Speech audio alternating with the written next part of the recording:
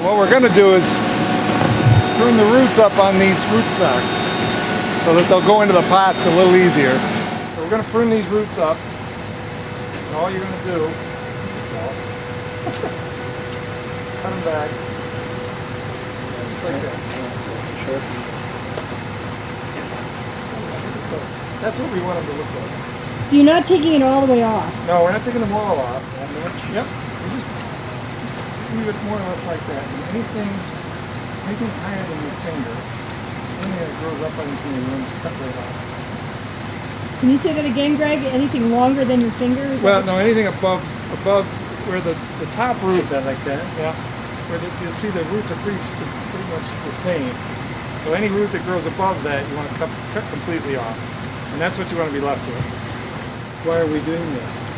Well, a couple of reasons. One, they'll fit into the pots more readily. It doesn't set them back. Some nurserymen will cut the root completely off this and let it root again.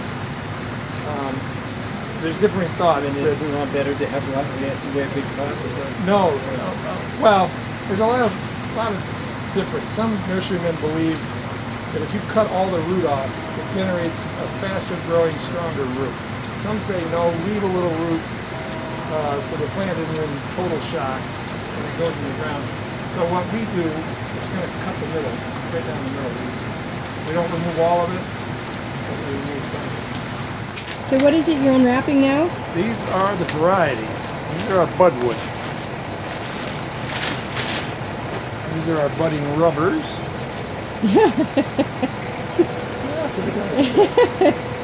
So we're looking for a little bit of room between buds on our rootstock.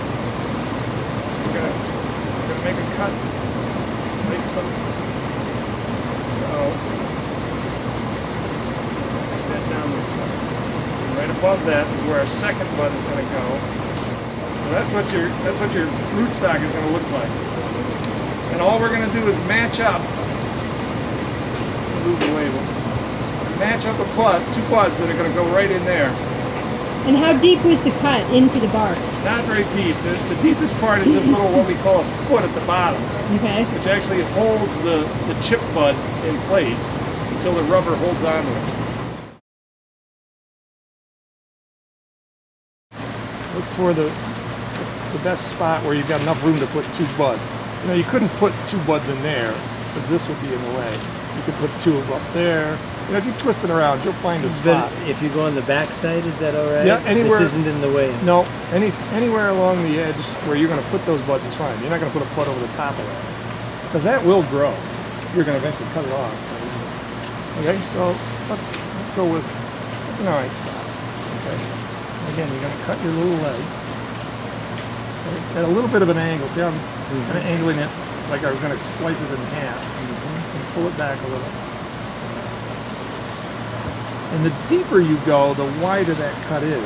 So if you have some really wide buds, you would go a little deeper. And it doesn't make any difference to the process how no, wide you do it? No, it doesn't make any difference. It really is just determined by the size of your budwood. The best way to do it is instead of just bringing it down, you want to actually cut across it. That's why you have to watch your thumb. So you're going to start above it like so. Pull that knife back towards you. You can do it slowly until you get below the bud.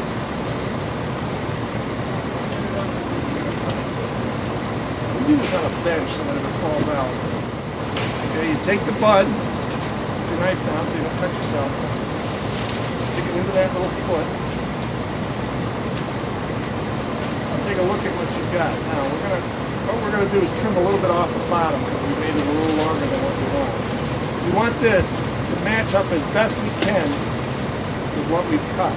Here's where I talk about some of these varieties bulge out a little bit. Just trim the edges before we cut it off. You got to be careful when you cut the bottom. Right, if you cut through that, you know, this piece or any of this down here, it's not going to be violent. Sure. You don't want a really thick piece. You can see how thin that is. Now this is where you can trim, remember I told you the sides? If you're still not happy with it, you can always trim the side up a little bit. You might catch a little of the bud that's got the side of the bud.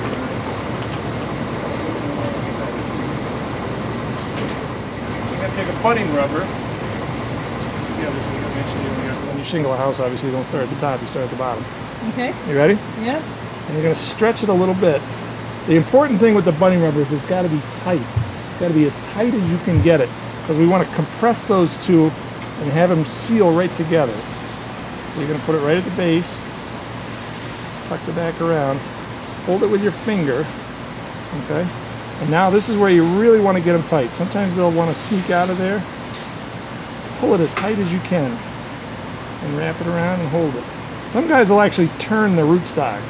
They'll turn it like this, which you can do because you can keep an even pressure on it that way. It's hard on my fingers. The bud in with it. Right. It's hard on my fingers to do it that way, but some guys like it. You keep going. You can have a gap between the two buds that's not covered, but everywhere there's a bud, you want to make sure that budding rubber is covering it up. It wants to push that out of the way sometimes. Keep it in place, and again, you really want that as tight as you can pull it. Make sure it stays in place all the way up. Completely cover.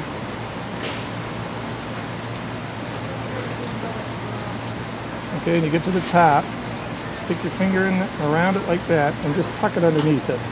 And again, keep the pressure on it, keep it tight, and pull that tight. And there's your finished product. Your two buds are there, but we're going to make a mark.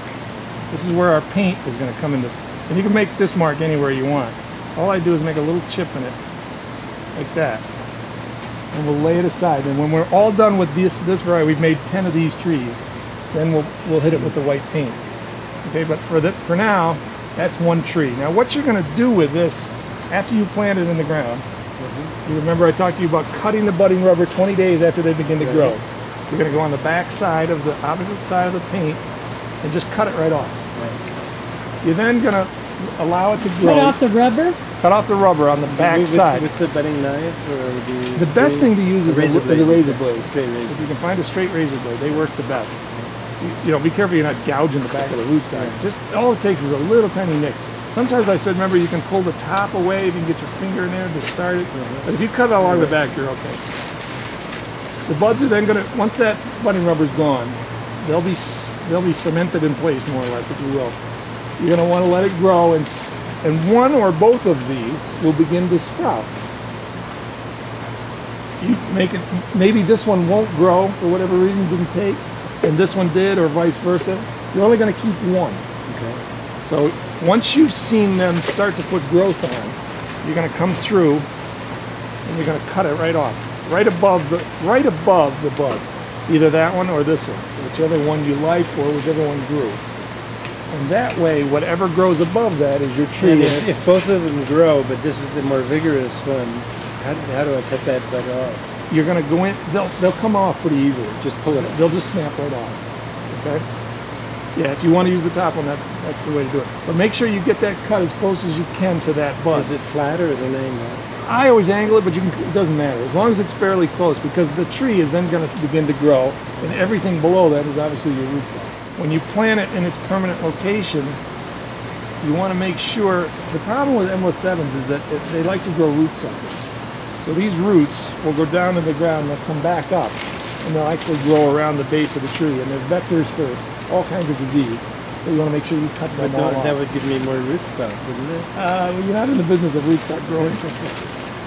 Because, yeah, it'll, especially fire blight, will transmit through roots very easily. So you want to make sure you cut that back. Plus it's competition for the tree. Right. There's one tree. So you can tell how long this is going to take it.